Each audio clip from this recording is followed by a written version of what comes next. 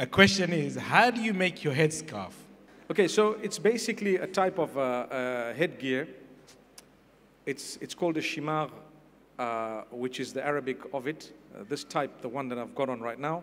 And there is a little spray that you get, a starch spray that you get, that you spray on it as you're ironing it.